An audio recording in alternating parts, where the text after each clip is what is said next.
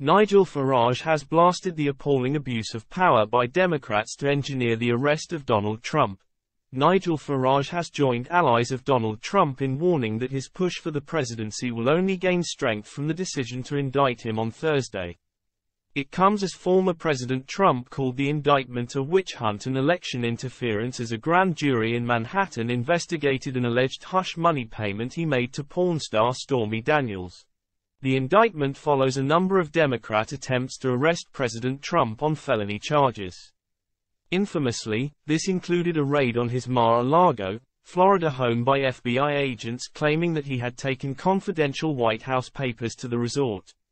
Speaking about the indictment on Thursday night, Mr. Farage, a close friend of the 45th U.S. president, agreed it was a witch hunt. The former Brexit Party and UKIP leader told Express, "This is an appalling abuse of power. Trump will gain strength from this."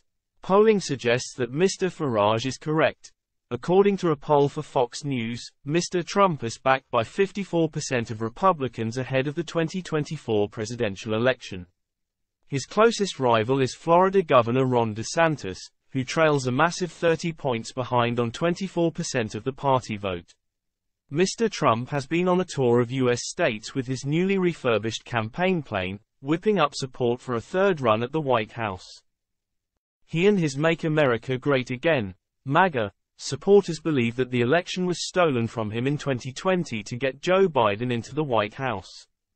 Since then, they believe there has been an attempt to legally stitch up the former president and prevent a return to office in 2024.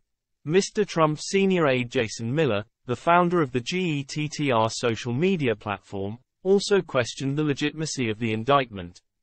He posted, "Every American will remember where they were when they heard the news that Democrats did the unthinkable, charging a political opponent, the leading Republican for president, in an attempt to stop him from returning to the White House.